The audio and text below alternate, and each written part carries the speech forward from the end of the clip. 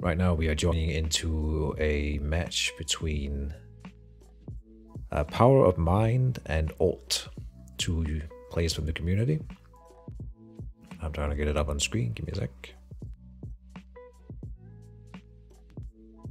Let's see, it must be looking for a window capture. Yeah, this one here. Boom. It should be up on the stream now. And so this is an hour going. They are on turn 5. But we'll take stock and analyze and see where they're at, what they're playing. And just have some fun with that until I know what I want to do with my life. So, Alt versus Power of Mind. Both at 11 channeling here. That's usually what I look for. And then I look for, well, this guy has a Mana Flower out. So that means that blue is Power of Mind. So Power of Mind is playing the Elementalist. The new Mage that is in development.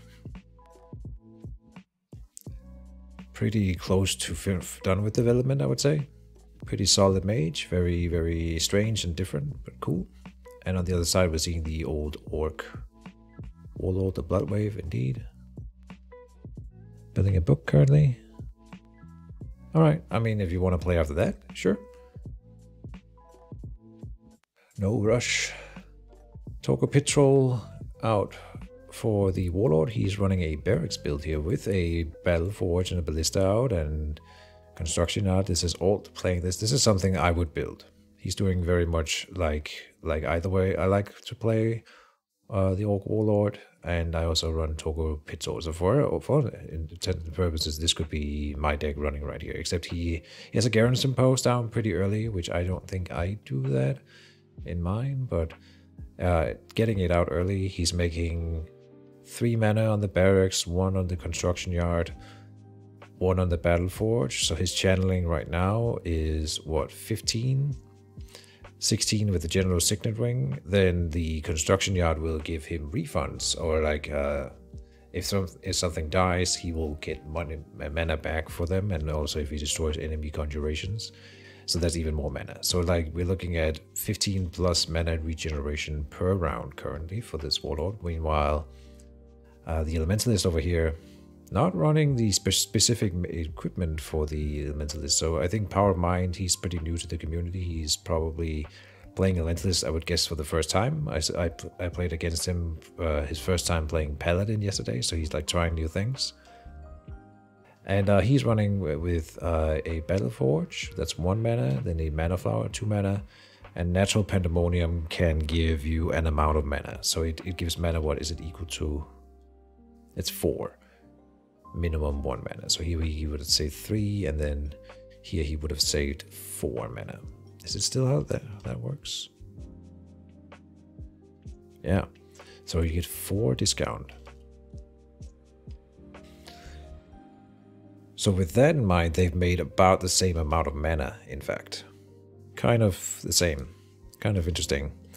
Even with the Warlord superior economy, for the Elementalist to keep up mana-wise, he needs to then keep spawning creatures where the Warlord has a spawn point to do that for. And the Natural Pandemonium is not a spawn point, so you still have to cast your creatures yourself.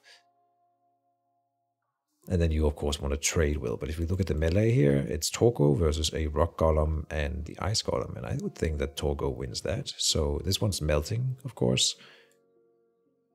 And then Ice Ring here. So he's trying to go for some ice theme, which I think is really, really, really hard to pull off. So he's going a little bit ambitious here. First books are going to be bad. Don't worry, man. I will criticize you to hell, but hopefully you will learn something from it. No, I don't. What's it called? Like constructive criticism.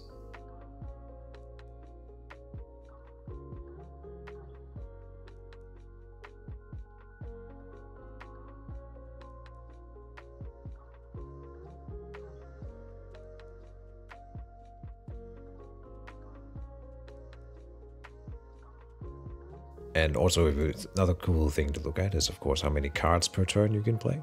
So right now the Warlord is running with this 2 cards plus 1, so 4 cards per turn.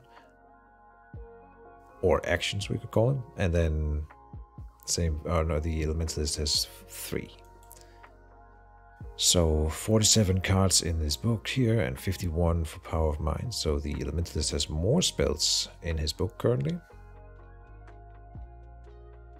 There's a Goblin Grunt in the discard over here. Okay, I don't think I can look at the discard in detail, but there's a Goblin Grunt already dead. Oh, and the Amulet of Attunement here has been cast, but has been removed by Alt. So he has dissolved, or removed anyway, the Amulet of Attunement, which is the mana item I was talking about for the Elementalist. With that, he would be higher, and because he didn't have it, I thought it would be his first playthrough, but he didn't know to bring it. Good. Now let's see whether he has put in a copy of that in his book. I believe you should put in 2 Amulet of Attunements in your book to have a second one to cast if the first one gets removed, because it's such a good item. It's 2 mana for 5, 2 mana per turn for 5 mana. Pretty unique.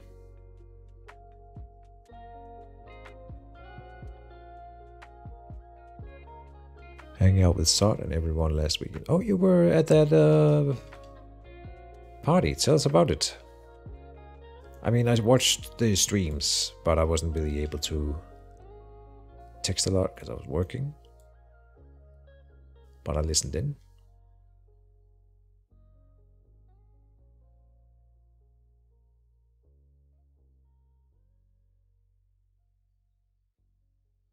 All right. Now we're into the round here.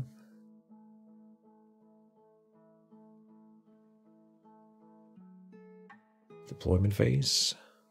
Knight of the Red Helm is deployed for the Warlord. Interesting choice. That one I would not run. But I think I give him not enough credit. He's probably better than I think he is. 8 mana. 8 health with 3 armor is really nice, and he's got psychic immunity, that's always good. And then he rolls 2 extra dice against the strongest enemy creature, which can be really hard to achieve. But right now that would be the Ice Golem, for example. So then he rolls 5 dice for 8 mana with 3 armor and 8 health. I mean, that is pretty good if it's 5 dice. Even 3 dice would be pretty decent. Yeah. He's probably better than I give him credit for.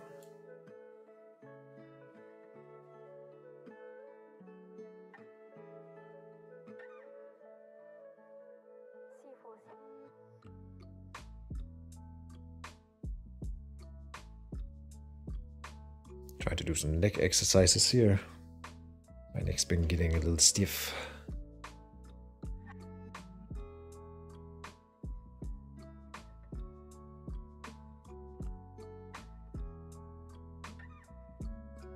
Staff of Storms is deployed for the Elementalist. Very cool. I love this.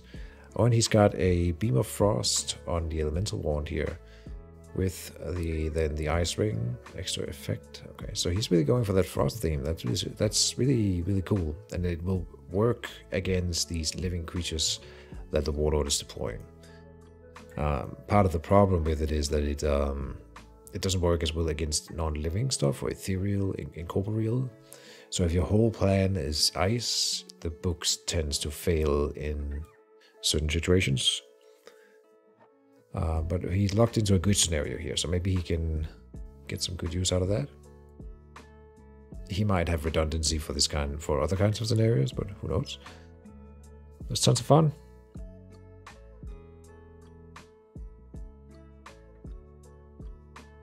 Victor, Koshade, Sharky, Puddinhead, Farkas, Jabez, Zod, and Stanier. Oh, all the big names. Lots of cake. Nice. All the Mage Wars anyone can handle. Awesome.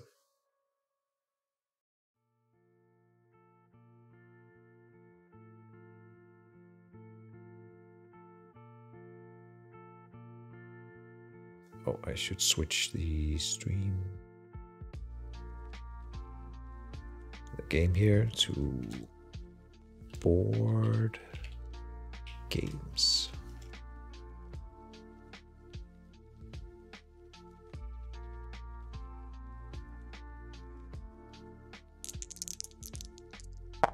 Hungry, hungry snakes. Mage Wars.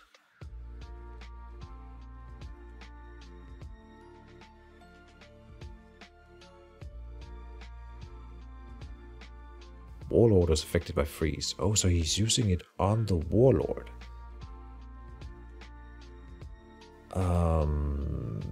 I think that's a bad move. Because it's gonna...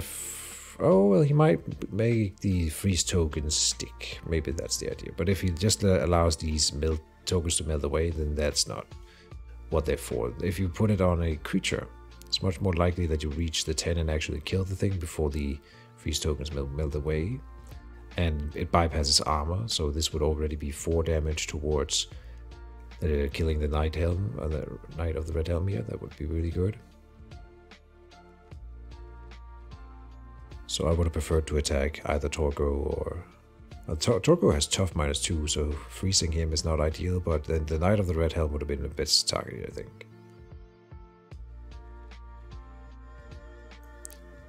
But his plan might be to Mage Snipe. It's just going to be really tricky if the Warlord starts to retreat back into the base. While his creatures are here fighting and killing. Now they just one-shotted a... Wait, what?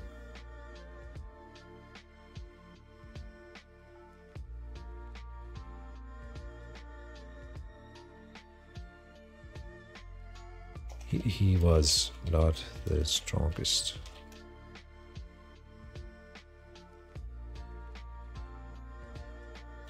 Oh, I'm sorry.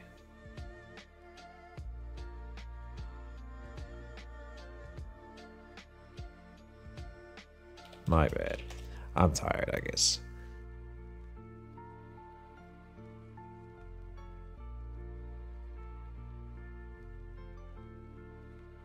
Yeah, it was the ballista attacking, not the Knight of the... I was focusing so much on him, and then I saw the creature disappear, like, oh, he attacked. I am streaming your commentary for your game. By the way, smiley face. Just so they are aware, I don't like when they're chatting. It's nice for them to at least know that I am doing the thing. Crumble is being played by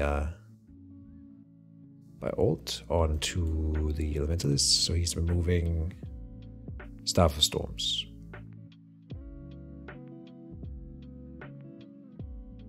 Okay, I would probably have gone for the Elemental Wand.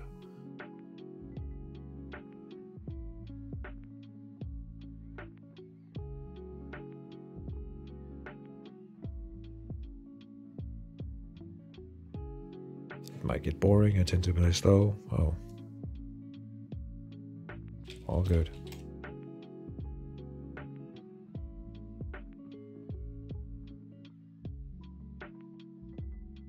No rush.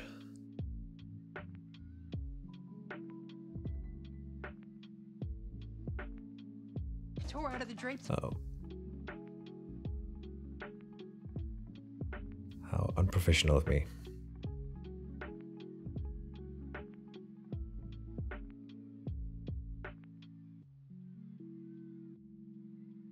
Yeah, PowerofMind.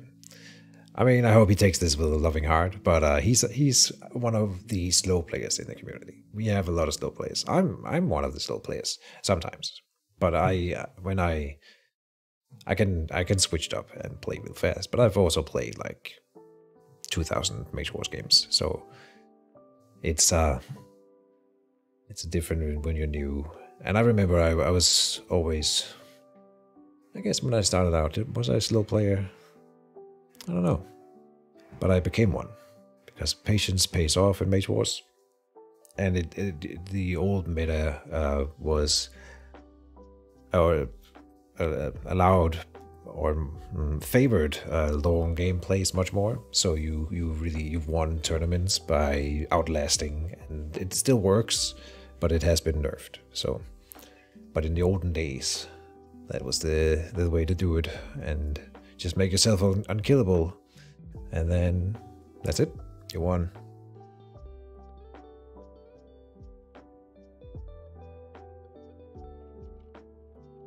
I still have a hard time figuring out what's the biggest threat at the table. Well, it's always situational, right? Most of the time it's the enemy mage. You always gotta keep in mind that the enemy mage can start throwing 2 boulders. And then ballistas are a good target to remove. Generally. Anything that hits with more than 5 dice, 5 or more, is always a threat. For sure.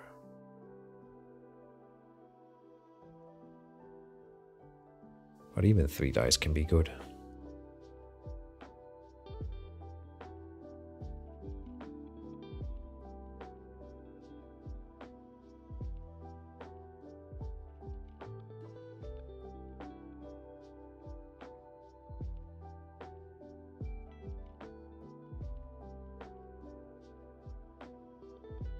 Something that I often notice that new players kind of get wrong is that, or fail to see, I suppose, is that a melee attack from your mage, for example, is just, even if you roll 3 dice, that's probably worth 4 mana, if not 5 mana. And if you're rolling 4 dice, that's definitely like 6 mana. Yeah. If you think of it as an attack spell. Oh, maybe not 6, 5. But the point is and then you're not spending mana in the same action, so you're melee attacking with the mage is sometimes not casting.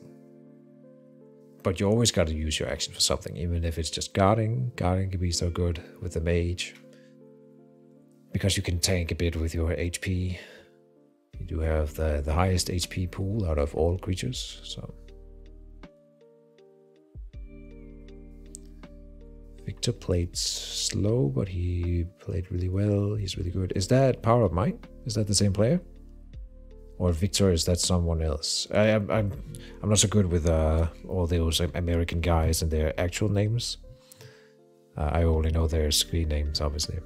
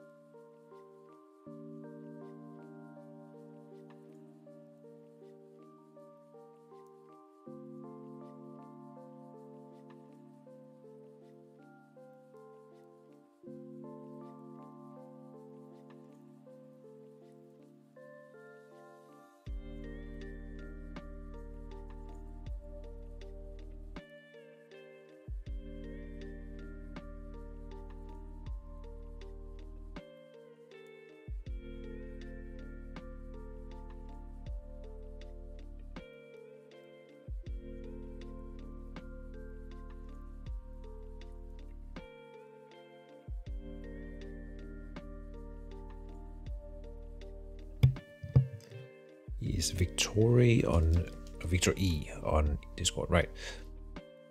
Yeah, I know of him. I don't think I've ever played a game with him. I don't think he plays online at all. If he does, it's very little, which is fine. I mean, good for him that he can find players nearby that are willing to play Mage Water with him.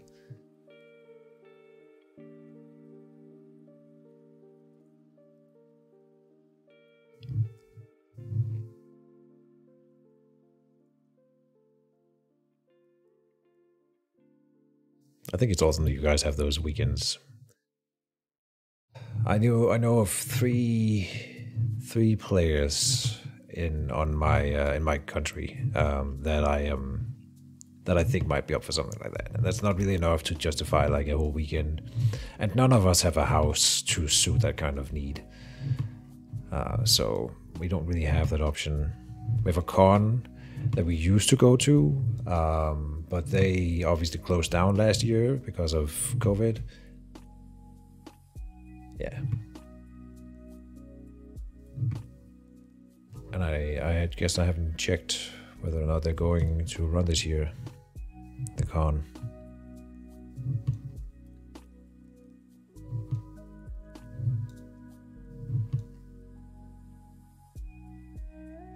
Go to Jade this year.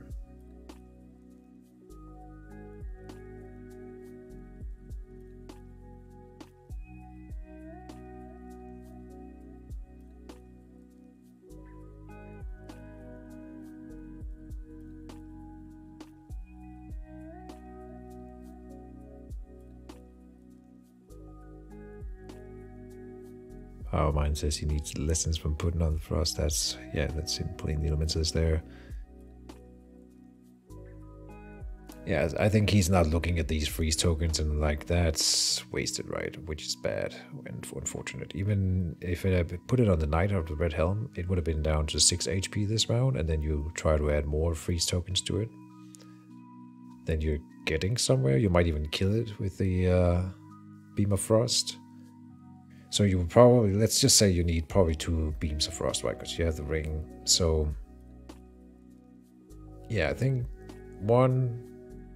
the first one will apply 2 freeze tokens, then he's left with hopefully also roll some crits, but that's not guaranteed obviously. He has the armor, so you have to go for crits, which should be 1 crit here.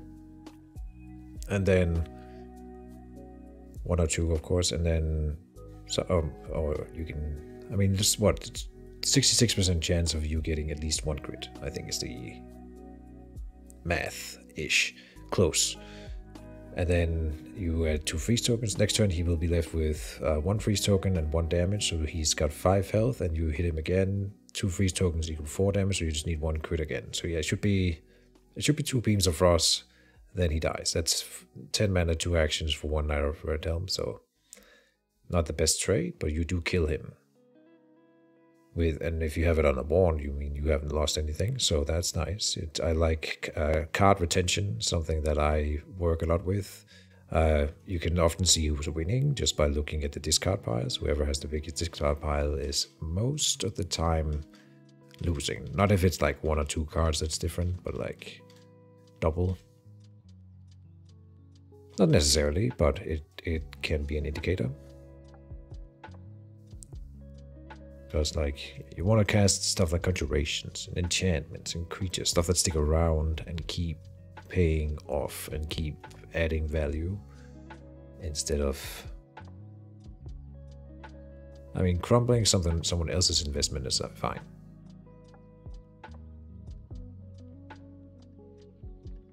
Yeah, because then you're taking away his ability to keep adding value, so that's fine.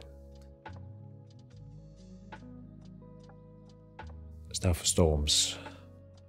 I had a deck once that really used it. The old wizard. With lightning spells. It was fun. If you look at the Staff of Storms, it's wind, lightning, and now frost. Frost is being a new addition, but very cool. But wind and lightning then, it used to be those two, and if you want pure damage out of the staff, lightning spells mana for mana will do more damage. The wind will allow a push usually, so that you can push into a wall, dealing another 3 damage, and that's nice. But lightning also comes with dazes and stuns, and so when you're regularly getting stuns, that's another kind of advantage that becomes really strong. Then frost. Maybe what we would do if we were to make a deck like this would be to, you would make a Staff of Storms deck where you can go lightning or frost. Have those 2 specific rings for that. So that you can go either way and exchange them, and you can have a third ring, that's fine. Because you would only need either the ice ring or the lightning ring at any given point, probably. Or you could have them both out and no other ring, and then the Staff of Storm, so you can always switch between frost and lightning. Because lightning would be nice against the undead and incorporeal, but then ice ring would be better, and ice spells would be better against the living. And that might be cool.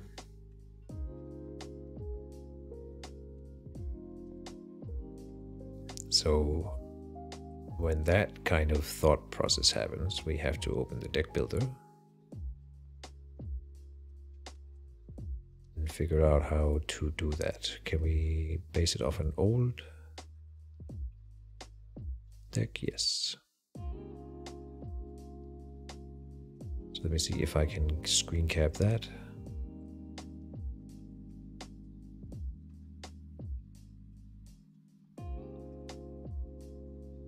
There is no way to make this entirely non-invasive, but so like this, I can build a book while we're looking at a game. Not gonna be a lot of commentary for the game itself then, but whatever. This is an old elementalist. We will save it as lightning and ice. It already has a Staff of Storms. Elemental Born, so kinda is that kind of deck already. No rings. Okay. Yet. Then I think this guy was very focused on elementals. We can tone that down.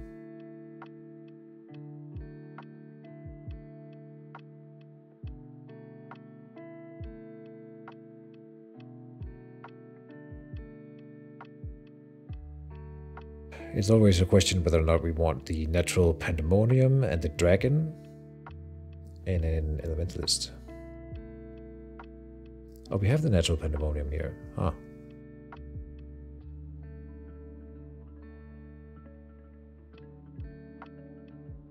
We can do the swarm type.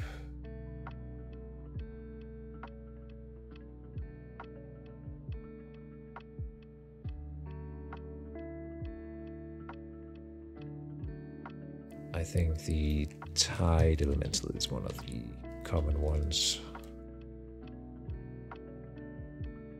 This is the one. Go for the one with the Mage Wars final release. Hide alternates, does that work?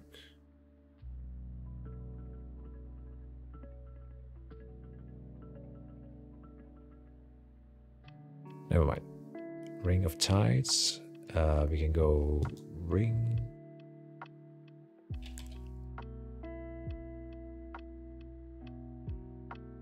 Ice ring.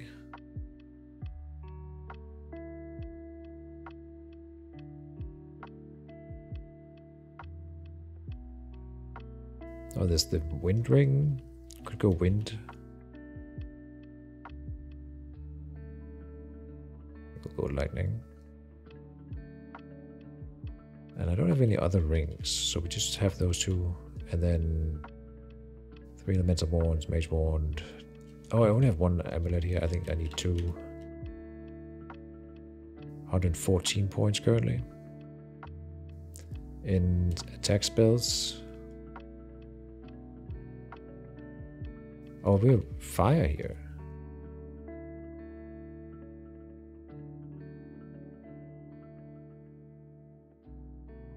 For school air. Type attack. There's the beam of frost.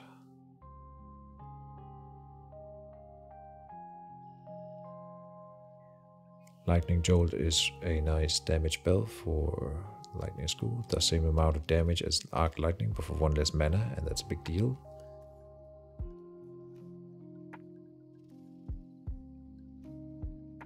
how many points are we looking at? 111 currently. Okay, so we can go for some of the bigger ones. Lightning bolt.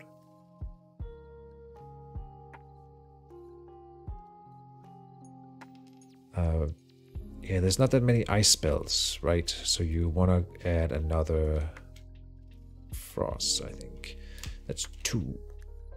Then there is the idea of a cone of frost. I don't think...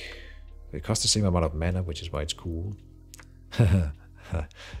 No point intended.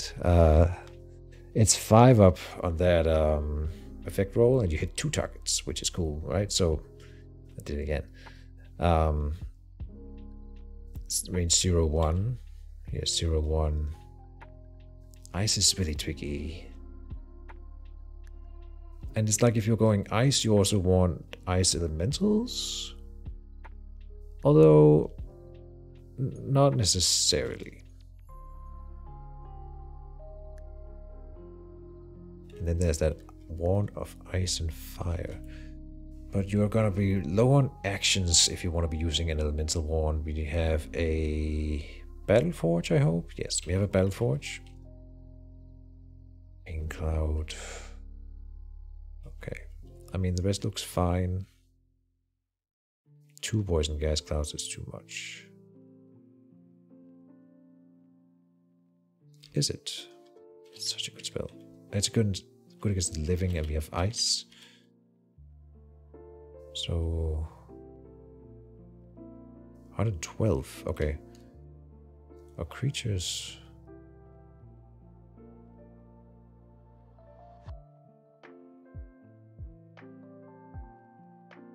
He's using ice golems.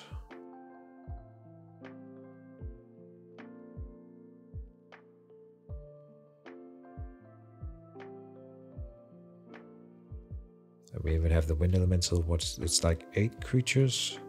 There could be an iron golem. Iron golems are solid. I'm not trying to make these jokes. I'm trying to avoid them.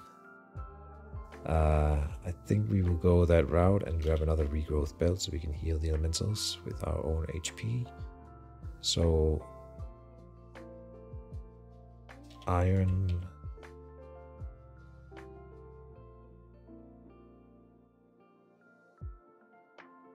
Iron golem.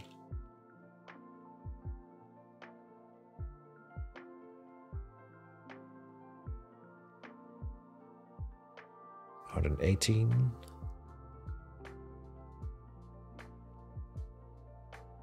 Fog bank. 1 is nice. We could do another lightning jolt. 3 lightning spells currently. 3 acid balls. Huh.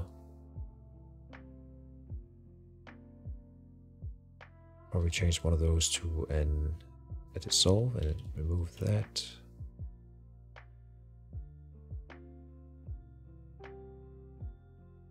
Oh. The plugins 117, so I think I want the 4th elemental one and focus hard on that.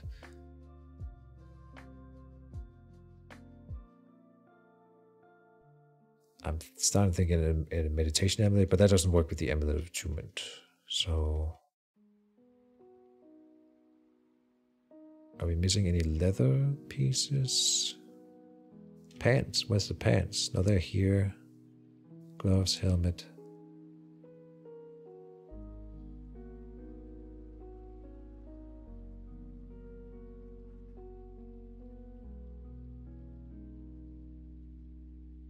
One point left. Another lesser teleport.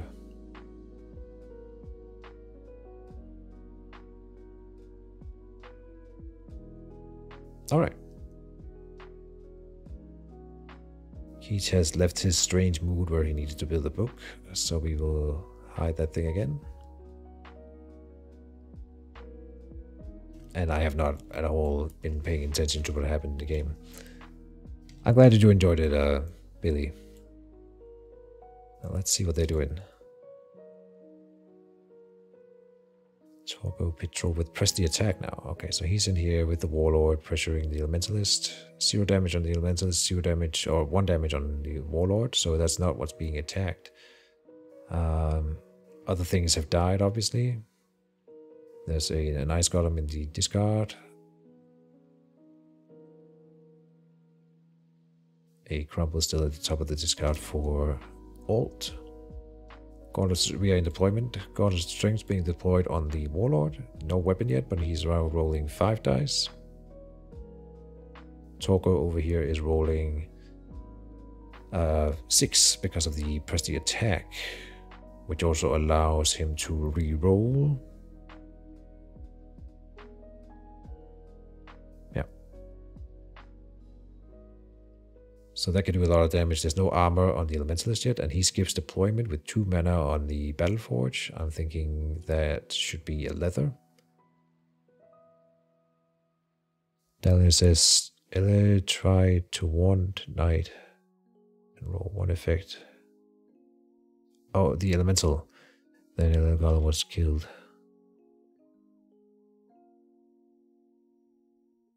Oh, Elementalist tried to warn the Knight. And roll 1 effect and 1 damage. Oh, okay. Damn. Oh, and he's a veteran now.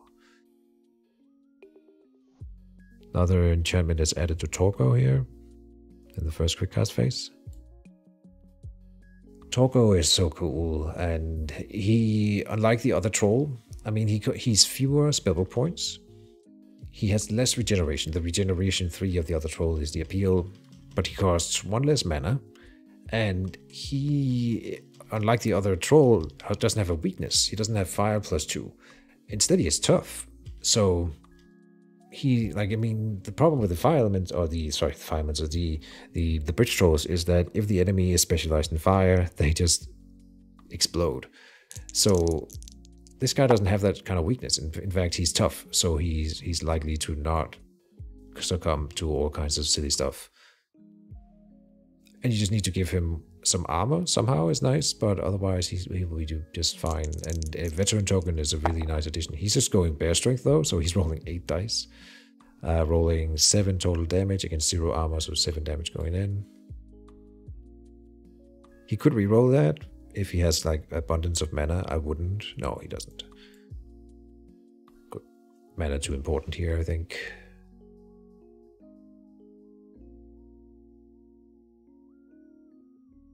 He's just going for the mage, and that makes sense with there's no armor here. I would probably have done the same. Not sure. Maybe killing the Ice Golem with Torgo in this turn would have been really nice. You could move over and punch it with the red helm first, see how much damage he does, then punch with the mage, see the damage, and then Torgo finishes off with his 8 dice. So after one of them, and gets his veteran token. Now I think that would have been the play. There's a new summon coming out from the Elementalist. It is a Frost Elemental. Okay. With 2 mana left, so we're not going to see the terrain in here this turn. But next turn I really want to see the terrain. Oh, it's over here. The Frozen Tundra is right here. There's also a healing tree here, I see. So why are we fighting here? This is nice having the terrain in the same zone as the healing tree and the garrison post. So we want to, now for the Elementalist, we want to move the fight over here. Also, and if he doesn't want to fight here, then fine. You can destroy the healing tree and the garrison post. Be happy. And then your elementals will not melt. So the Ice Golem here needs to move over and hit the Night Realm is what I'm saying. This needs to happen. It must be what he's planning. Elementalist was Warlord attack with basic attack, dealing 8 total roll with 5 dice, so dealing 8 damage up to 21 on the Elementalist. The Ice Golem is moving over. Good stuff. Alright. Yeah, just the armor. Yeah, you gotta have the armor. Otherwise the plan will fail. But the Knight of the Red Helm is attacked by a nice little hit here. He takes 2 damage criticals, and then the... oh, he needs to even roll 1 more Because the Thousand Tundra gives 1 extra and he only rolled 3. Yeah, that's right. The other 2 will not do anything, but he gained a freeze token. A single freeze token, okay. But it will deal 1 damage to him in upkeep. And not melt. And that's unless he moves out. So he would probably want to move. Are they slowed? Require a full action to move out of this zone. Yeah, okay. Nice. It's doing its thing. Problem is, of course, that the mage is dying while this is happening, but the combo has started. It's cool. That's awesome.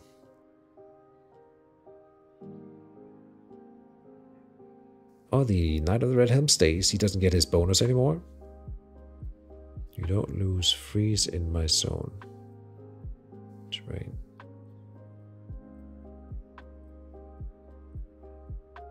This is correct.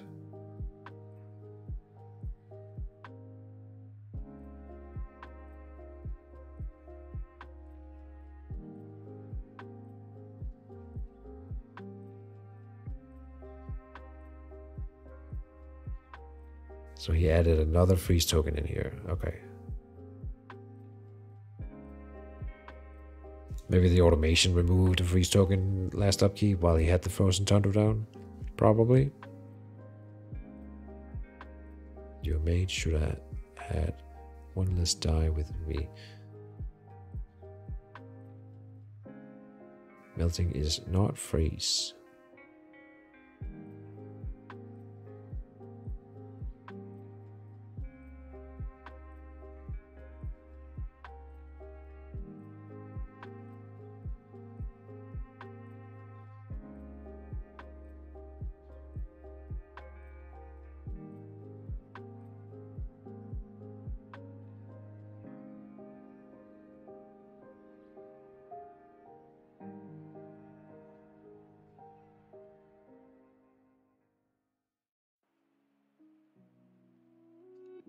They are debating the freeze rules, not something we see him play that often, so I'm honestly not 100% sure about all these interactions. I tried to make a nice elementalist, but it is tough. Now the one we just made was without... Oh, he doesn't even have has the Frozen Tundra, so that would cost 2 silver points to put that in the book.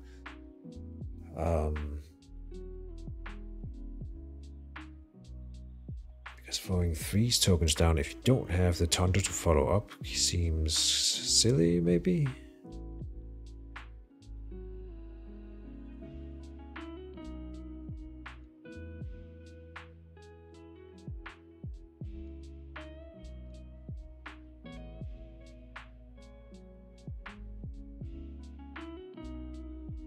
I would like to help these guys, but I'm not 100% sure what the question is, so I'm not going to interfere right now. We'll just let it play out. Still have a game open over on the platform if anyone wants to join in and play.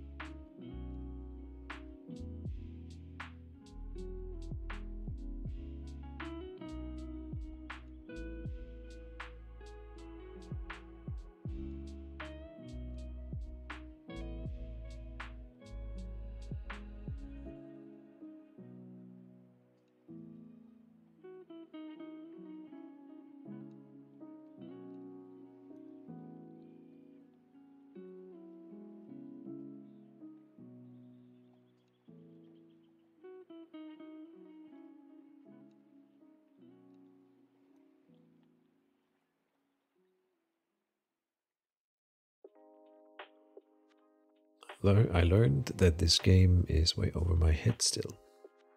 Played the face melter. Ah. That sucked and it was tough. Yeah.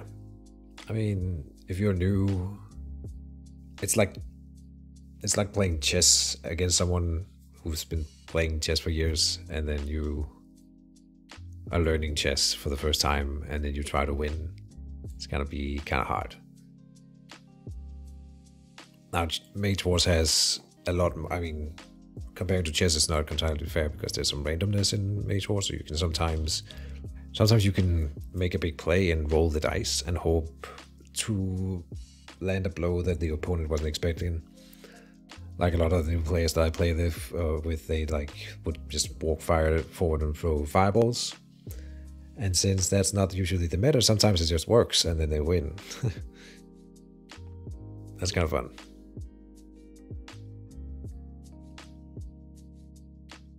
That's why I always put on plenty of armor, so we don't have to deal with all that sudden burst of damage shenanigans.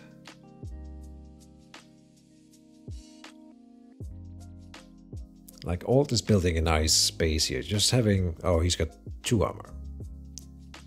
Yeah, 2 armor. I think that's the minimum you should be at all times. But the problem is most things can remove 2 armor in like 1 action. Like, most things. Rust and Acid Ball can both remove 2 armor in 1 action. So usually you want to have 3. But 4 is the stable point then. Because then you can at most be taken down to 2 in 1 action. So then you're safer.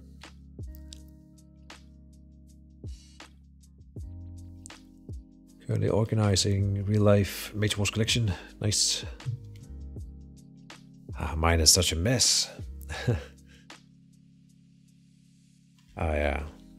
It's been gathering dust.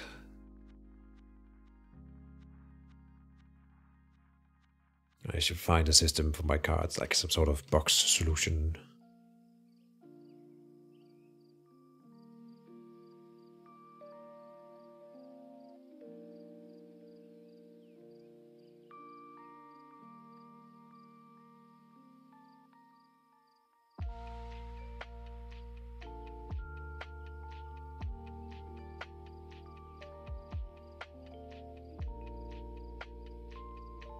Well, if Alt can finish the deal and kill Power of Mind, then one of them might want to play.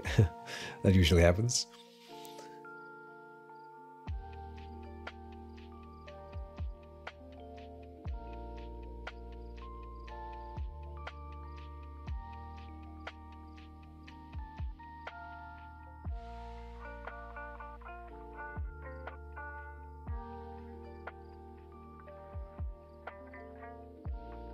Oh, I thought the Ice Frost tokens stayed, but they get removed in the upkeep still. They still melt away, but they do the damage that they...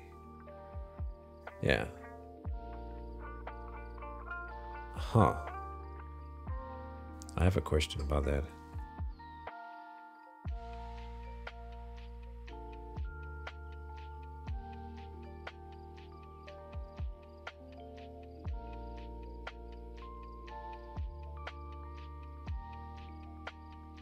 So can you choose to remove a Frost token before you apply damage from Tundra? I'm asking in the Discord right now. There's a rule debate. Because then it's not damage equal to number of Frost tokens anymore. Then it's gonna become damage equal to Frost tokens -1, because you can always remove one first, because you have to do both. Probably it stops melting, but not the removal of a freeze token after acting. Oh, right. Freeze tokens are removed after acting. That's what's different, right? Bad. Different face. Keejchen's got my back.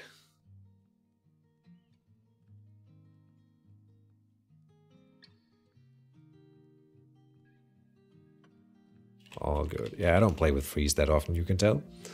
So, they get removed after acting. That's what's special, or not special, it's fine. It's just like a different thing you have to remember that tokens, I guess because most tokens tend to get, no, that's silly.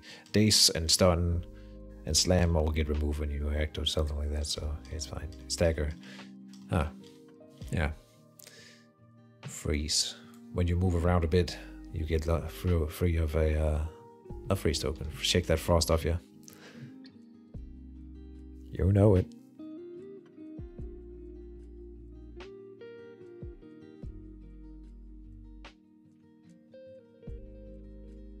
Six mana on the barracks here. 3 on the battle forge down here. Lots of mana in store. 21 damage out of 32 health on the elementalist. So she is at what, 11 health currently? And could be grim. Could end this turn. No armor yet, so we would expect this to be an armor piece.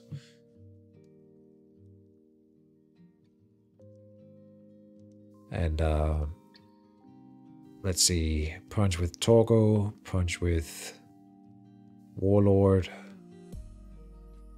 8, 5, and this could be a weapon, so 6, let's say 6 dice, 8 and 6, that's definitely enough. The Knight of the Red Helm only rolls 3 against the Mage, but that's the potential damage. We have 2 more potential damage, and it kills our Ranger here, or 2 more dice. That probably won't be denied. So, and the Barracks is not ready to fire, okay. And the Elementalist has initiative, so she would move over here, do a thing, and then one of them will punch her, and then the rest will be guarded for, so that you don't get hit by both the Mage and Torgo. So let's say you are being hit by Torgo. That's bad. He probably... We don't know if he's going to care about the armor. He's going to do something to it, maybe. Let's say 8 damage. Put you at 29 out of 32. Or the other way to get around it is to have a creature come over here and guard you. Then you won't get hit. But he's got 1, 2, 3 creatures to punch guards. So one of them will get through the 2 guards. And that'll be Torgo again, so it doesn't matter. And then the Kelsar Ranger will shoot. I think the most we can hope for is to dodge the Mage, and we want to end up in the Frozen Tundra over here, right? So you move Mage over, do a thing with your 13 mana, something that keeps you alive, and then next turn you can maybe even move into the Ballista Zone, or let's teleport yourself in here so not get shot by that. Throw a fireball at it, something like that, and then you're here, you get guarded, the Ice Golem goes down. Or you teleport to the corner. That's also the play, of course. Lesser teleport, move up. And then what happens? Then your Frost Elemental will walk in here and fight the Knight of the Red Helm. But these 2 creatures, if they choose to take the creature fight, they just move over and they slaughter your 2 elementals. So I think it's over. But it depends on the, let's see, 13 mana, 14 mana on Alt, so he can do something just as bad. And there's a new creature coming out for him with 6 extra mana here.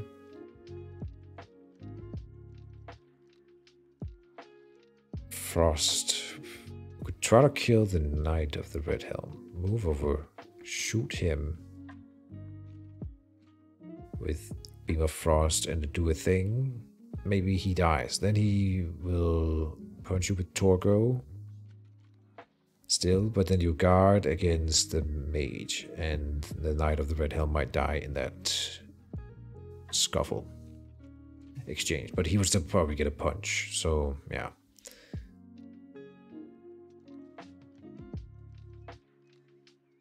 It's over, yeah.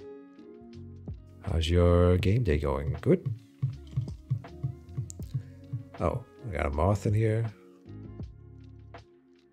Fun.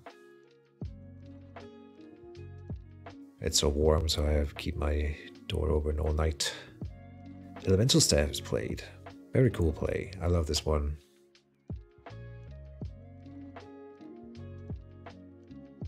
Pay 1 mana and deactivate a glyph to get a defense. So it's pretty expensive, can be worth it. Against 8 dice, for example, it is worth it. So yeah, and now he's got a defense against the 8 dice. That's a perfect play. Not armor like I said, but whatever. It's kind of an interesting pick. Could be perfect. Could be real bad. Could be real bad. What was deployed for the Warlord? A Bridge Troll came out, and no. So he's mixing Bridge Trolls and Torgo. Very cool. Torgo for staying power, and then because he is better at staying, I think, than this guy. Well, the same amount of dice, but he's cheaper. He's cheaper. That's nice to get him out earlier. Anyway, force push happening here from the Elementalist, pushing Torgo away, and then he's gonna move over into the Bridge Trolls zone.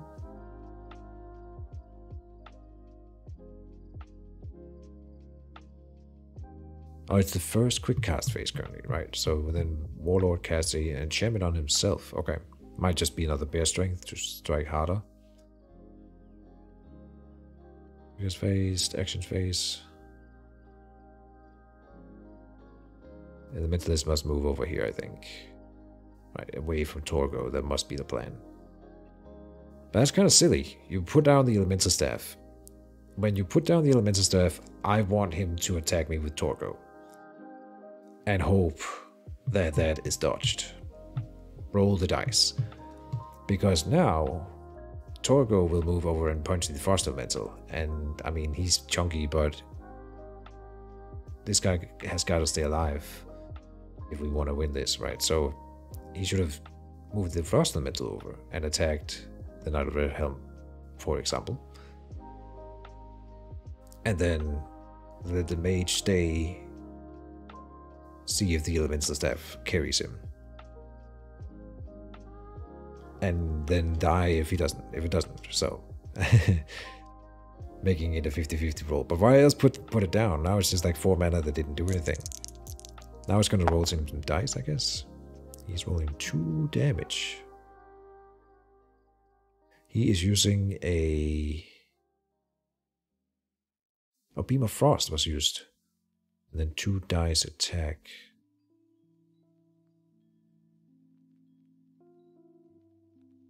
So he's freezing. Oh, the Beam of Frost is the attack. Bah.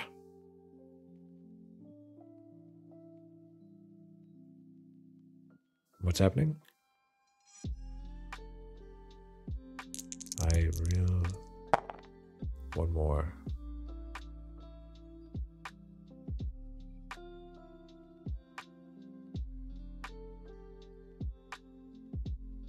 So he's still alive by 1 health.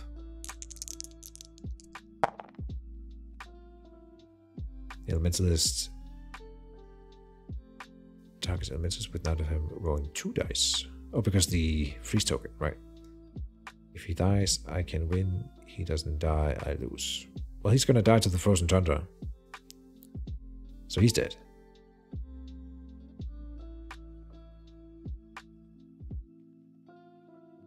He dies to Tundra.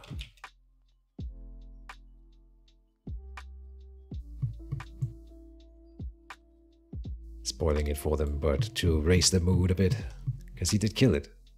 Ah! Then there's the healing tree. He doesn't. Right. Don't forget to remove 1 frost freeze token after acting. Now we turn to learn this new thing. I'll help them out.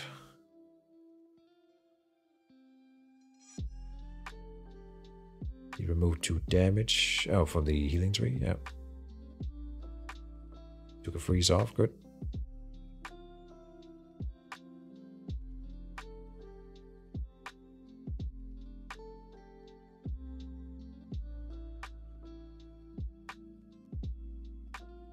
So you want to hit inactive creatures.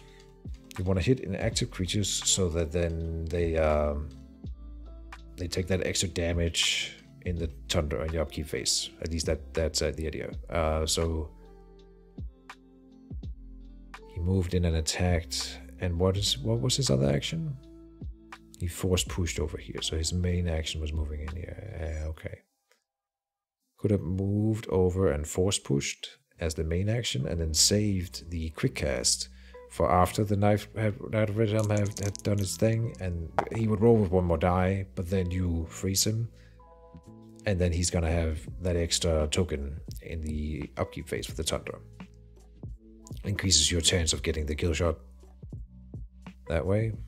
Although he did need it in one go for the healing tree, but next round it's gonna be easier, of course, the more damage you deal, so it's still looking grim.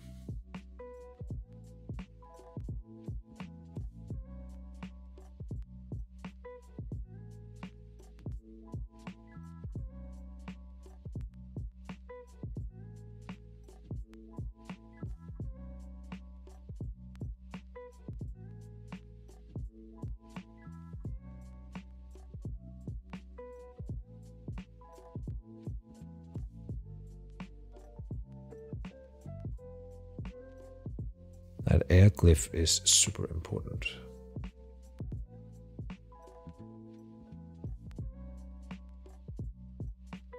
Right. I think he's saving it for the elemental staff. But you could use it for what, to get more freeze tokens? But he's got the ring, so he freezes on a 3+. I probably wouldn't boost that with the rune. Glyph. Oh, but you could do it on the golem, I suppose. Oh, he's got 3+. Okay, so then here. Frost Elemental. Right. Making this one a 3+ would be quite nice. So the Kelsar Ranger shot at the Frost Elemental and not at the Mage, or am I wrong? No, the Elementalist, yeah. So there's being shot, fired at the Elementalist. 26 out of 32. There's a guard now, which is nice.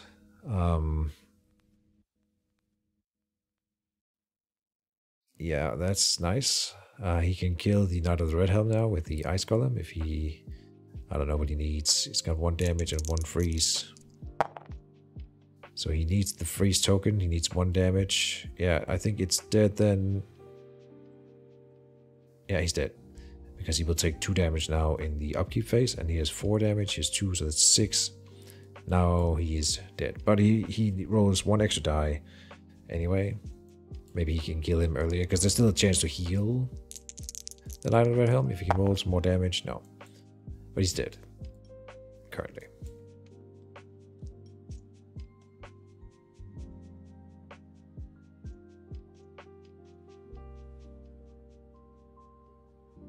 Togo moves and will probably punch the Pandemonium.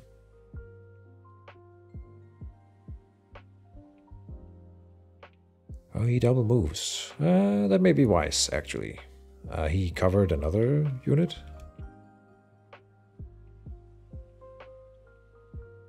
I don't know if they can see the shuffling that I did here. I guess it already moved, so it's kind of fine.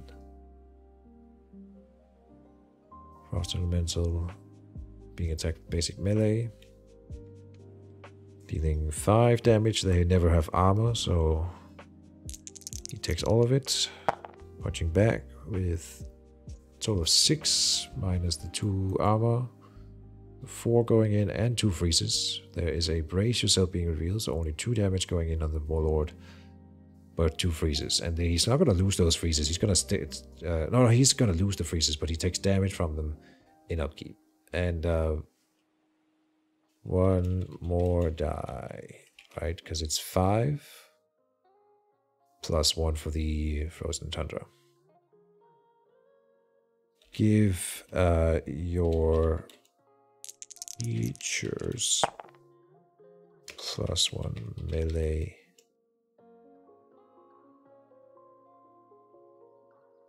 Add power.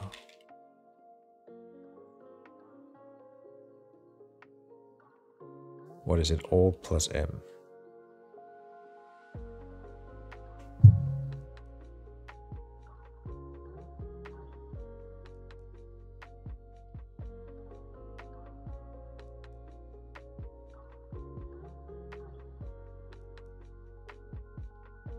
Book has 0 armor because smart. I was actually, it struck me that since the ice golems and the frost elementals don't have armor at all, having a high armor on your mage just means that they get attacked instead, and maybe that's not what you want. So maybe that's his idea. He wants to bait attacks into the mage and block them with defenses, for example, so that the tank with the mage that way. It's not working out, obviously, but maybe that is the... I don't know if you thought about it that deeply, but maybe it's a thing that you could do, since they are very vulnerable too. You don't really want these guys to be punched too much. They are relatively cheap for how much HP they have. I don't really know what the strategy is with them. You can heal them. You can heal them with your mage because you're the elementalist and have that special armor. But when you do that, you want to do it with something that has armor themselves, so you don't. Because this is just HP. The HP is not guarded, so it's less valuable, compared to life bonding with an iron golem. It takes much less damage, much easier to heal up. So what do you do with the frost elemental then? You kind of throw them out there, and then you expect them to die. You have to base your strategy around expecting your forces to literally melt away before your eyes, and then you're supposed to kill enough with them before that happens. And they potentially do a ton of damage with the freezes in the tundra. This is the best case scenario for him. Maybe there will be... He needs 15 mana. Another frost elemental being summoned this turn. But then, I mean, he gets just punched to smithereens. He's at 6 health.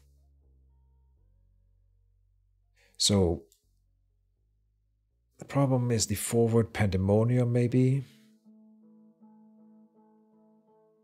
Maybe that is the problem. Maybe the problem is the tundra here. I think if we were fighting here, that would be better for Elementalist.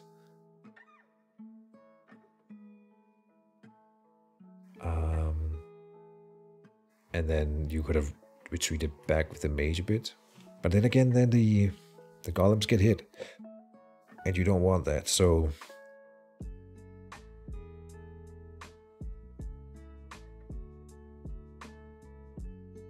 You want elemental armor immo and transfer damage to the elemental because he has so much HP. Oh, yeah, that's clever. I like that way more. Yeah, just use them as an HP pool for yourself because they're so cheap. So there's a math equation that needs to be done here, but what if you, with Frozen Tundra, played that in the corner and then a Frost Elemental into that zone? And now every turn you can life bond just to that thing and it won't melt. So then that's 23 HP for 15 mana. No, 8 plus 15.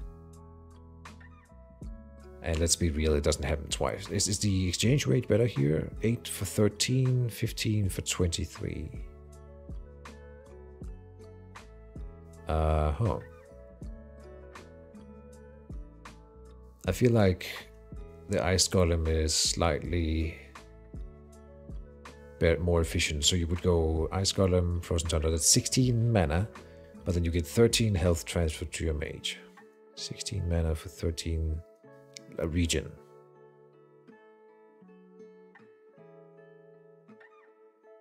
And then if you have regen and you start to overflow, you can use it as like a bank for damage, and then you just transfer some damage back in that turn where you only have your regen, and then the Ice Golem would heal. So you have it as like a battery standing in the corner for 16 mana.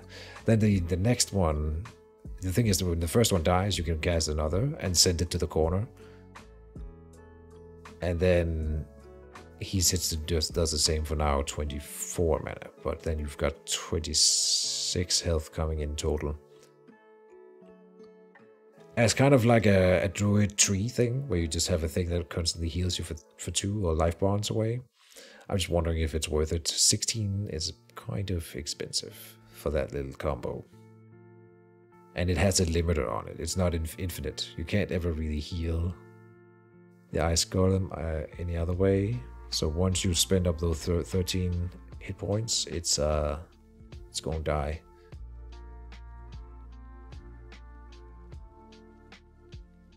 So I would probably let it sit at 12 in the corner until I can either shift damage the other way or need the final one for something. For that's an important turn with extra health. And then maybe if someone comes down here, they could punch them. With 1 health, that's fine, just to see if you can. 16 mana for that, it's insane. So it obviously doesn't work. But maybe.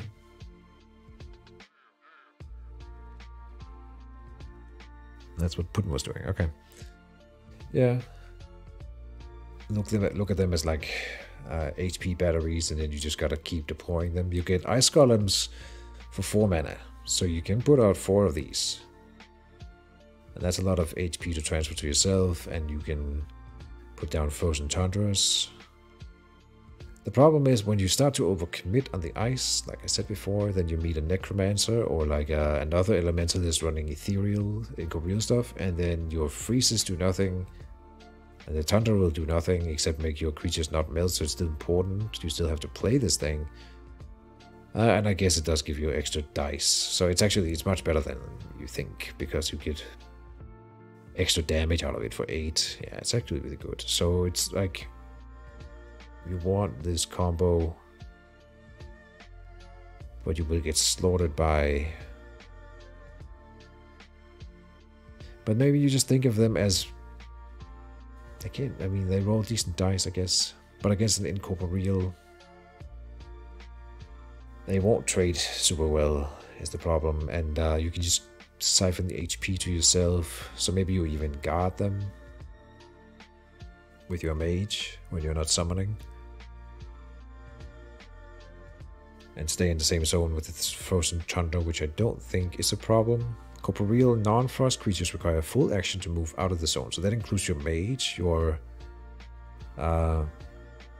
Golems are free of it, and Incorporeal do not care either. So there's another advantage for the Incorporeal over the deck. And then Solo Mages. Solo Mages, you might actually do well against those, as long as you can fight...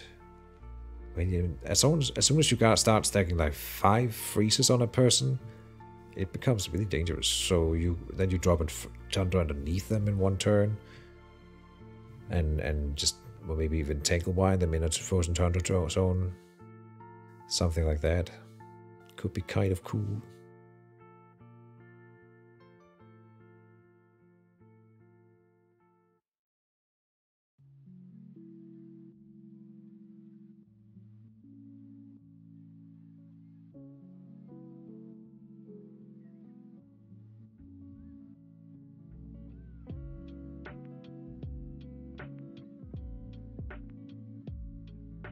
They're about to be done with the base. Oh, he's healing with the Water Rune, right? Water Glyph. Water, during the upkeep phase, you may pay 2 mana to heal 2 damage. Yeah. So if you play water spells, you have healing too, which is kind of cool. I like being the Water Elementalist for that reason, because I do like my healing. The Earth is interesting. Until the end of the round, 2 extra armor during the upkeep phase. Okay, so you have to pay pre for the round. I think I am underestimating that. I should use that more. In general, you just want to throw out as many elemental spells as you can as the Elementalist, and dual school spells are best. Not or. You want to find a few of those that are comboing them. To get 2 glyphs at once, it's worth like 2 extra mana per, so the more you get, the better. for those dual schools. I'm looking at my own elementals now and seeing if I even have any, or I'm just talking shit.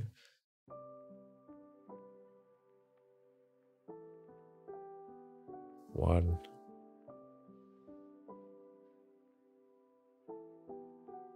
I have the healing tree. Oh, we got the rain cloud too, so that's 2.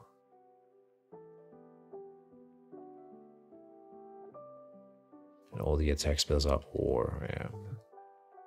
Tar Trap. What did they do with Tar Trap? Let's have a look at that. Tar Trap.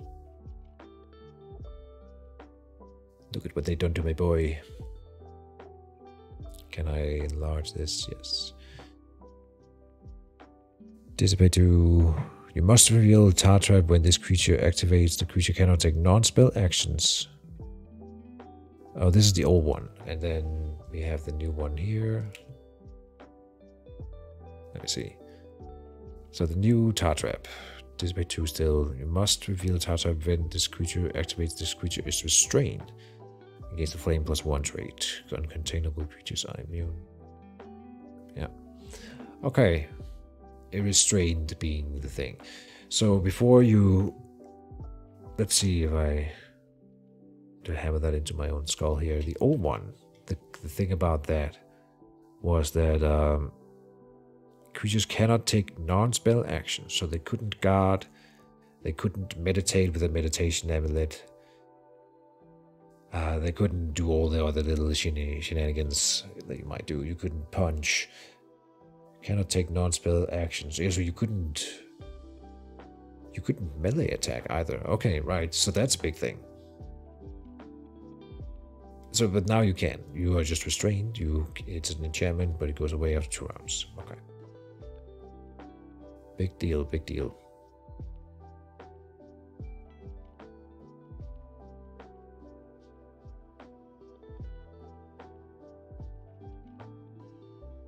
We know that you're a shit talker, Keej. Okay. Wow. I'm hurt. Oh. The game ended. I didn't see who won. Oh, GG. Yeah. Who won? Let's guess. What do I need to see?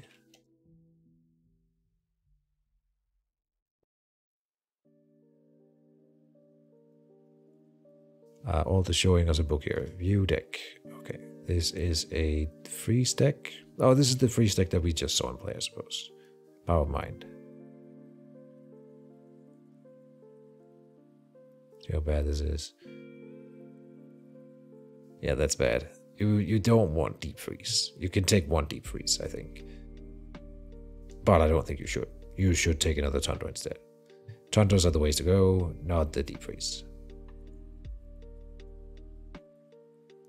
Yeah. Oh, freeze conditions are not removed. To use on enemy creatures. For that, maybe 1. Put 1 in deck.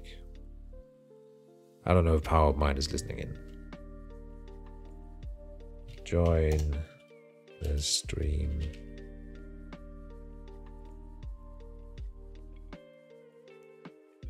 If you want to hear.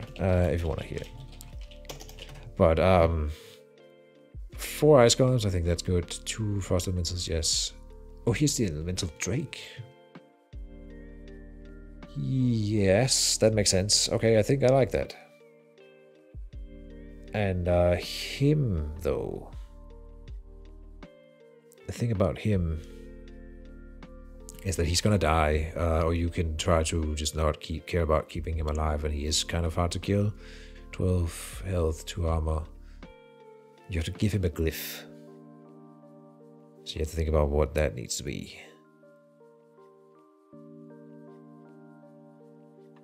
Also alternative. Says on my way, okay. Snowstorm. Oh, this is the one I keep forgetting about. Snowstorm. Only water. Frost spells in this zone remove 2. Frost objects in this zone remove 2 damage on rolling. Right, this is the heal spell.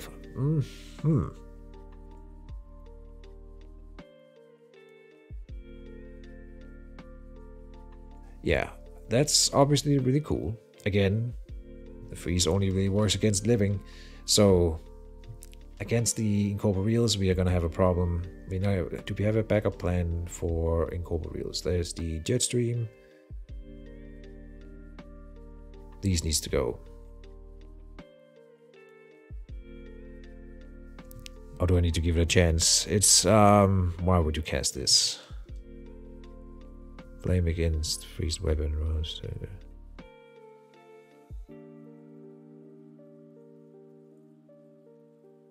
If you got them locked down in a tundra zone, let me read the tundra zone again.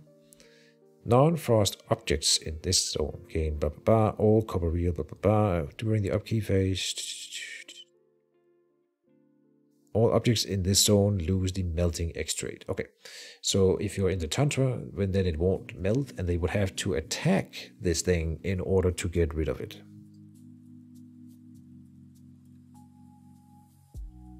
Yes, but it has to be a minor weapon or a shield equipment. The problem then is that you can, if they have a battle forge, they can deploy another weapon on top of it, and I'm pretty sure the freeze weapon would just go to the discard pile, while their weapon would go back into the deck. So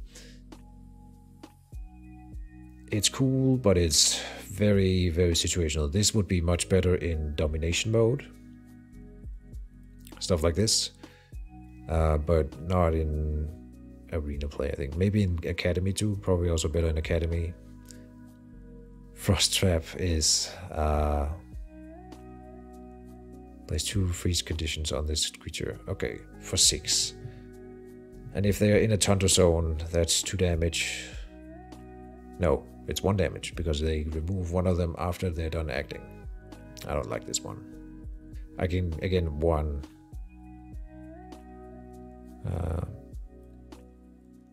By the way, Keej, it was one of your streams videos that inspired me to give the Barracks Warlord a shot. Still learning, but I like, yeah, yours was a lot like mine, and I like the Knight of the Red Helm. I don't like paying 3 spellbook points for him, but I think I sort of talked myself into why you would play him. I would probably put one in my Paladin books going forward, at least. Oh, you have the one of the Ice and Fire. That's nice, yeah. I wish you could heal ice elementals with this. That would be really cool. If you could like point, and the same with fire elementals, like point at them and like stoke their fire or like increase the ice. That would be such a niche thing for this thing. Just 1 health maybe per cast, but that could be really cool. Ice Ring, Staff of Storms, Extinguish.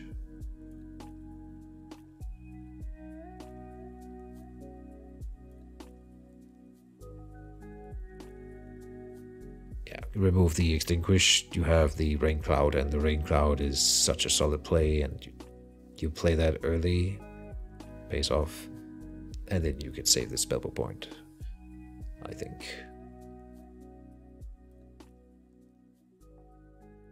Dissolves, of course, Rapid Dismantle, nice, Meltdown, okay. I don't think you can run single Meltdown. Maybe for the threat of it, I don't know.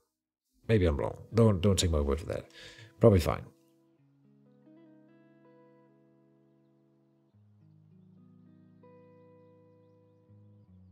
Ice spikes, right? They are also really cool. Yeah. The problem is that the whole thing takes a lot of actions and a lot of mana to set up. So what can we do? We need more mana. Or an action generator. We have the Battle Forge already. That's spending mana towards the ice combo, unfortunately. That could go towards the ice combo. Is there another? There's no other spawn point for the Elementalist, I think. Yeah, and action generators. I think we have any. Natural Pandemonium is a lot of mana. Move, Battle Forge, and then a mana thing. You have a mana flower, yeah. The mana flower. And then I think we play Pandemonium. Then you want to use the Pandemonium. So I think the Rock Golem maybe. Because you don't want melting. And then next turn I would play Tundra and an Ice Golem. to set it up here. And then the idea would be you establish one zone where the opponent does not want to be because of all your ice stuff. And then you can move and put a tundra somewhere within range 2 at least, and then move all your stuff there. I think that could work. Then you would want a third tundra in your deck probably. If we're relying this heavily on it, you need that stuff to keep your stuff alive. You can put a deep freeze. I think the deep freezes are for putting on enemies, honestly. Yeah. Freeze conditions are not removed. So then you can stack it on. And once they're running around with freeze tokens from this, and then you just drop a tundra underneath them that you may do 6 damage in a turn or something like that, and then they're already counting as 12. Then I understand why you would want several, but then you gotta use them at least. If you have 4, it's like the first time you have any opportunity, you put one down and reveal it, and hope they remove it, because then you do the next. And that's the idea by having multiples. Otherwise, I don't see why I would need that many. Reverse magic and nullifies. Okay. Reverse magic is so specific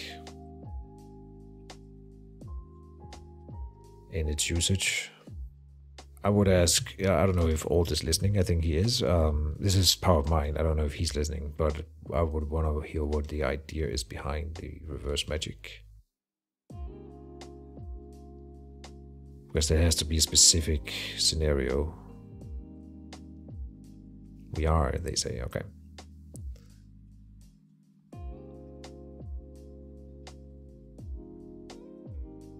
But I mean, it's kind of sad now that you're showing the deck. I've actually, my new deck that I haven't actually showed or revealed it at the end of the game, because you sometimes you lose out on some tricks, so people watching now will maybe think, at least think of the reverse magic, but then you remove it and then subvert expectations. Reversing curses. Alright, every book has to think about facing curses, obviously, so let's see. Dispel, Seeking Dispel.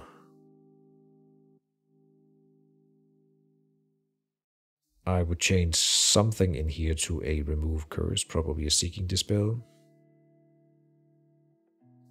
You don't have anything like Purify, but you don't care about weak tokens, I think. Yeah, you don't care about weak tokens, so you are worried about Rot. Can you get rid of Rot in any form or fashion? Negative, you cannot. So that's something to watch out for. Not getting rid of Rot tokens. At least some 2 spellbook points or 3 spellbook points will probably be dedicated to a spell that can do that. It is nice. That could be a Purify, so that's also for curses.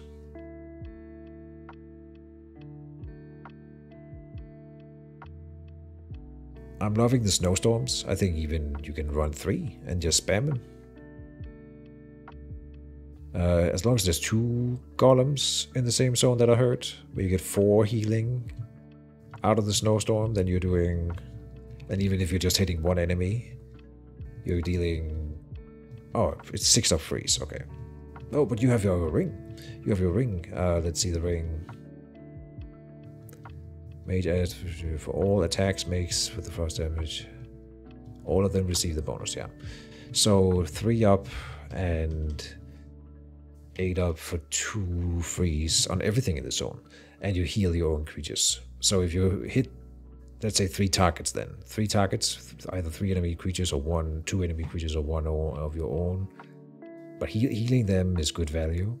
As long as you gotta be hitting an enemy. You shouldn't use it just when you have like 2 guys standing around. If you have 4 wounded guys standing in the same zone, you can drop a snowstorm, I think, for the healing. Do you think that I should drop any elementals or golems? No, I think this is honestly really, this is the concept for me right now we're looking at, is you max out ice golems because you get them cheap with the natural pandemonium, and then you have 2 frost elementals and the elemental drake for support, and I like some rock golems in here because they cost nothing. This is exactly what you want. At least that's what I'm thinking that you're trying to do. Just go frost.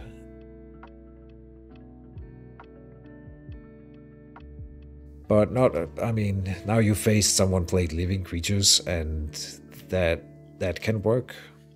This book has nothing if you face a necromancer.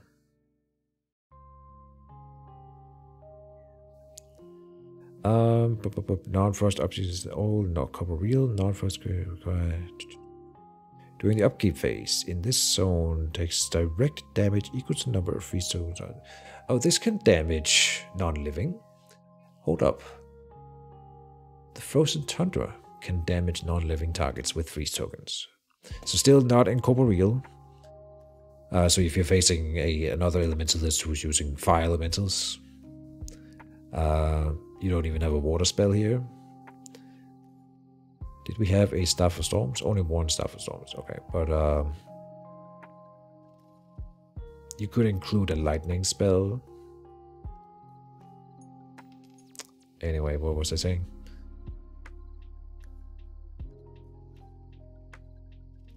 Right, we are thinking about Tundra can damage non-living. Frost Trap could then do 2 damage. I still think that the Frost Traps needs to be removed. I mean, you can have 1. They cost 1 air and 1 water. They cost 2 spell points. No. They gotta go.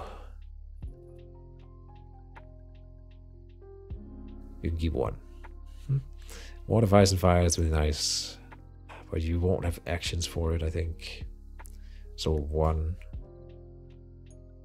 And I don't think they get removed anyway, so probably not a priority. Yeah. Where's the... Oh, it's here. Elemental Mail.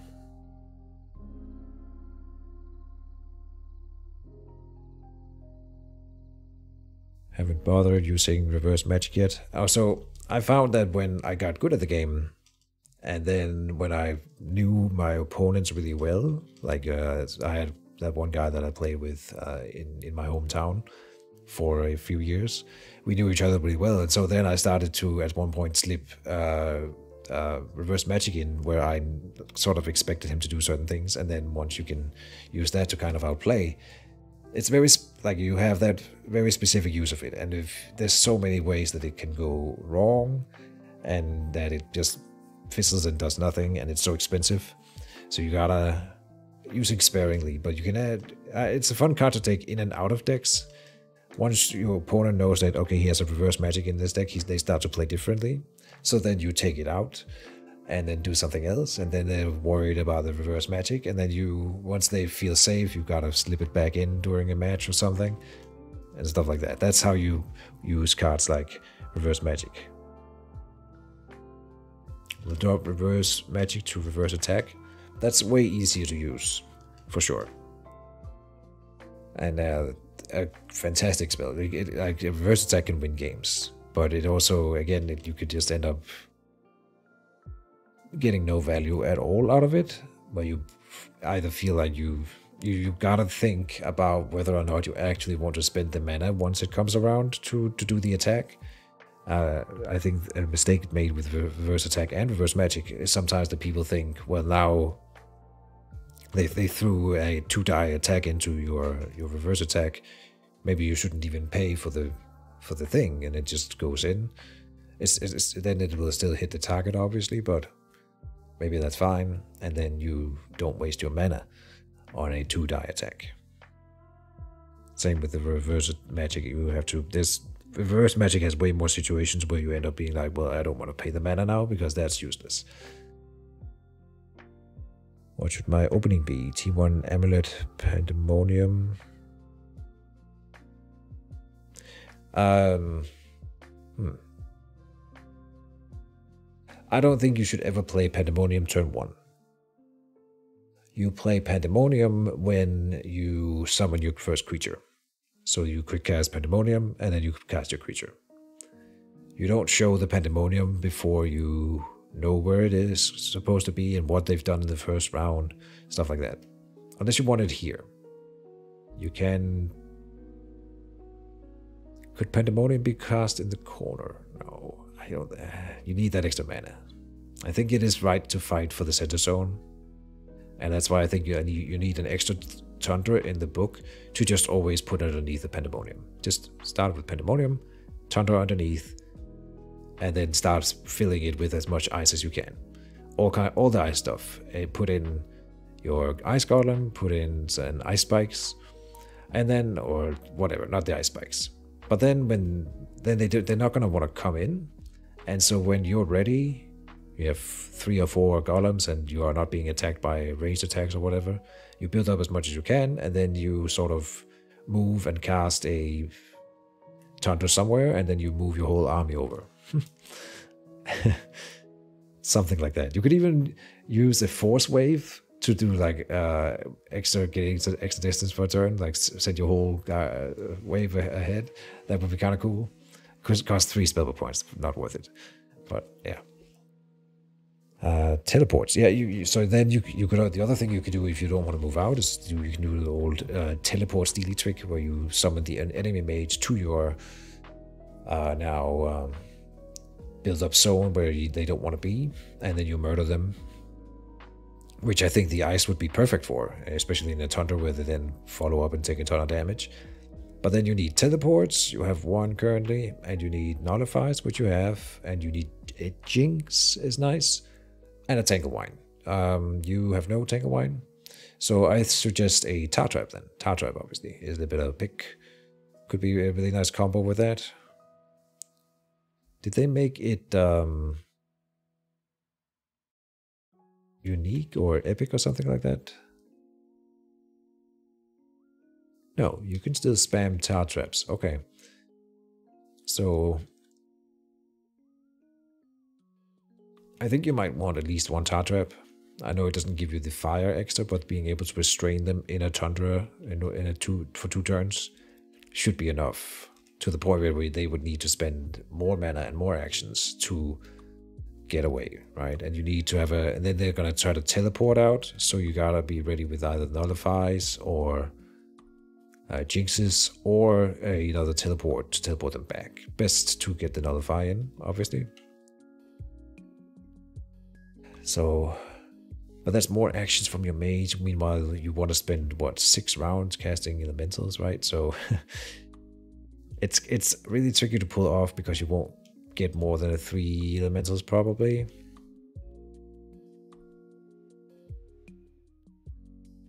And then what?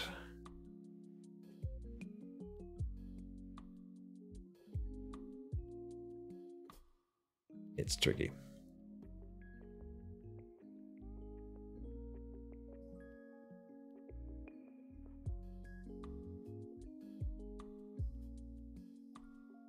And what do we do with the Elemental Drake? I'm not even sure this one should be in the deck, I'll be honest. But with this extra actions, when it is cast, place 1 glyph from your mage onto it. Your mage, so you can activate and deactivate that glyph in the same manner as if it were on the elementals to gain its effect. Oh, both mage and the Drake can use the glyph while it's on the Drake. Oh, really? Elemental Drake can cast non-creature spells from the same school as that glyph. So your mage can still use the glyph. So there's nothing wrong with giving it, say, the water gem, the water glyph. So then the Drake can heal.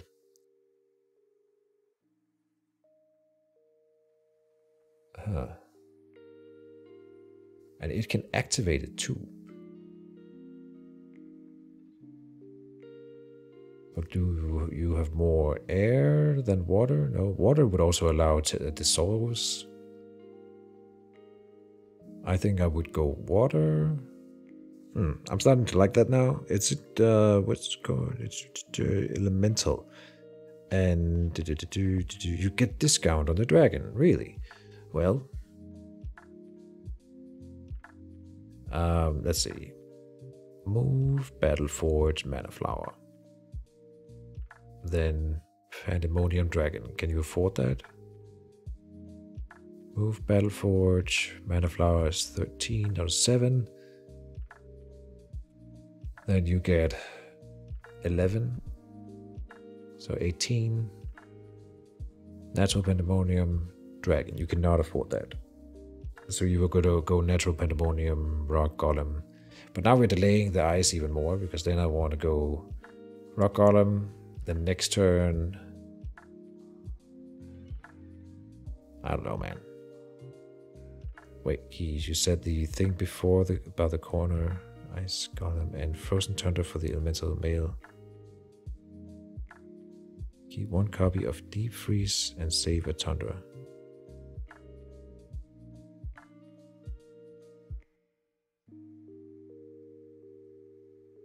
And save a Tundra. You gotta have more Tundras. You need to, I think, three or four Tundras in this deck here. Specifically. Like it works on all the melting stuff, like these ice spikes.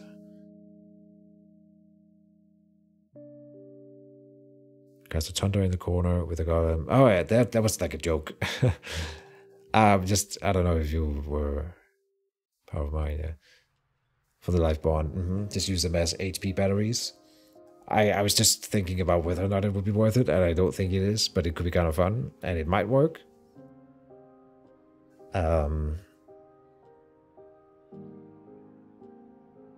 It wouldn't, I mean, it would be good. It would be good, but is it worth 16 mana and 2 actions? And that, I think, no, probably not.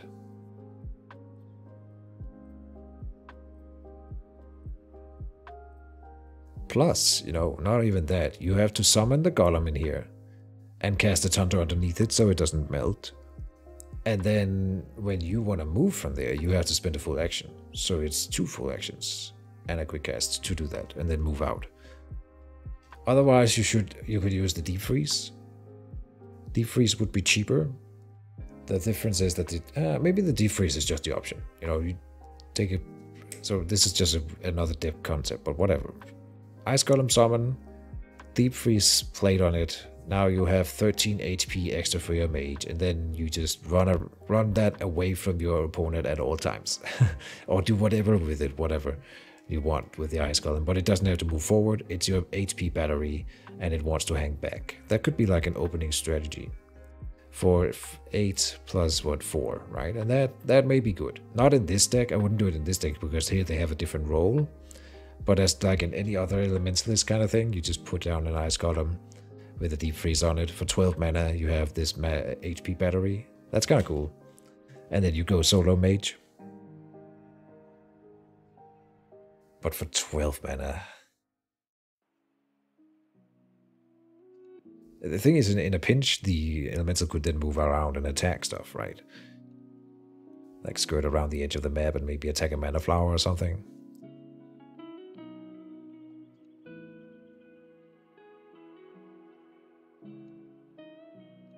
That could be fun. Why have I, when we're just looking at the deck, I could have enlarged the cards a bit.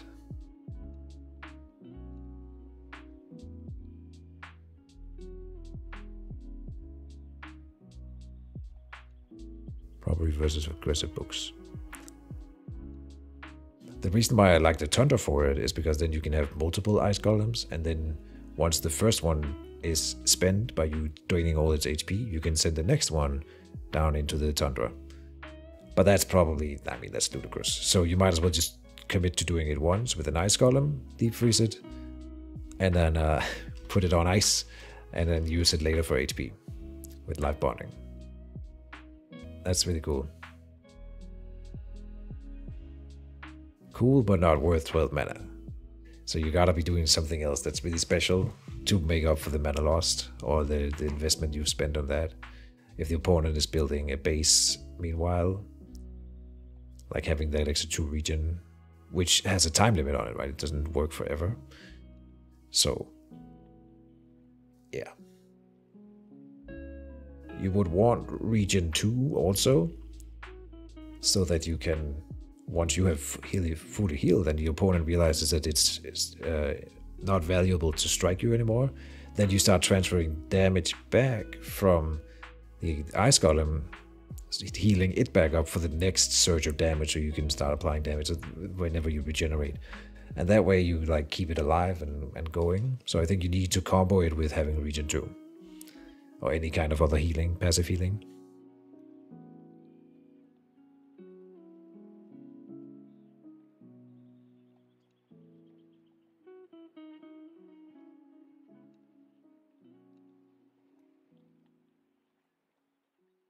Alright. No one wants to play. Still have a game open.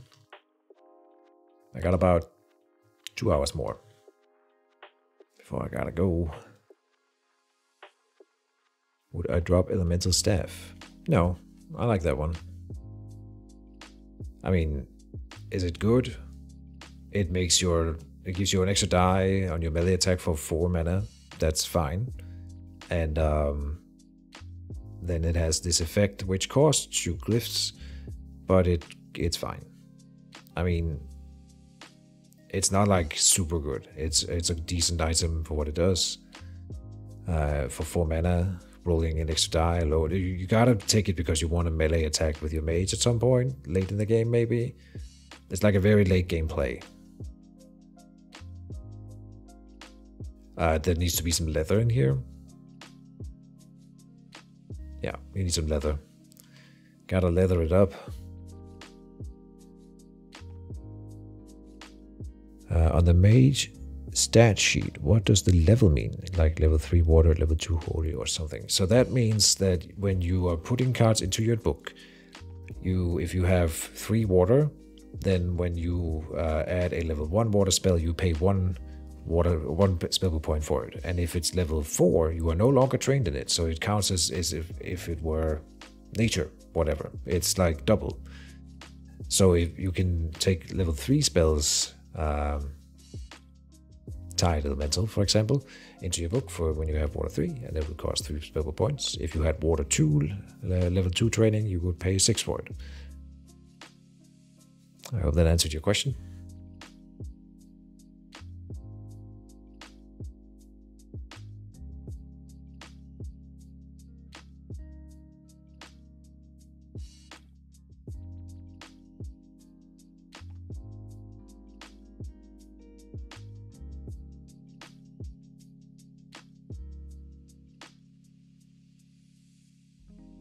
I want to duel.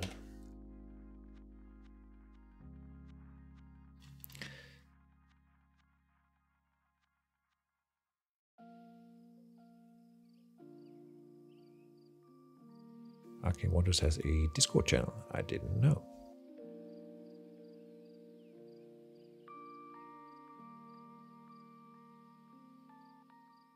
I am now a part of it. Trained in level 1, level 2, and 3 in water. Level 1 and 2 only. Ah, he's explaining, yeah.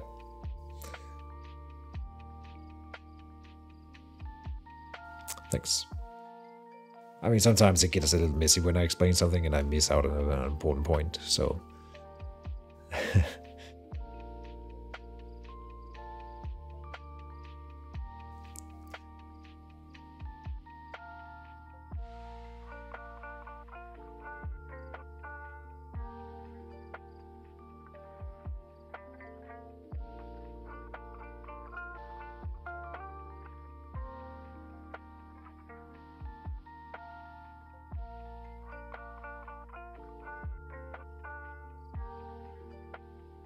Drop 25 points, okay.